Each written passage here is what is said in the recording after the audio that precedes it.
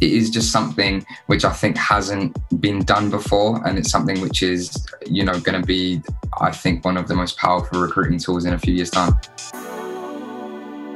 I'm Mohsin. I'm the tech talent partner at Cera, looking after engineering, product and data recruitment. Cera is a healthcare business. We have pioneered machine learning and AI to allow people at home to receive personalized healthcare, which allows them to live better and longer lives. Before we started using Cord, we were just leaving the kind of startup space and coming into scale up. The engineering team was around 40 people and we were looking to double that within the next 6 months. The big challenge that we were facing when, trying to make all these hires were that we were using traditional methods like recruitment agencies, LinkedIn, but, the pace at which we can recruit was, very restricted. Not being able to always look at active candidates was a challenge. And also we were speaking to, sometimes the wrong people. The one good thing about Cord is, we're able to have a look at basically a catalog of, developers. It really just gives, a good overview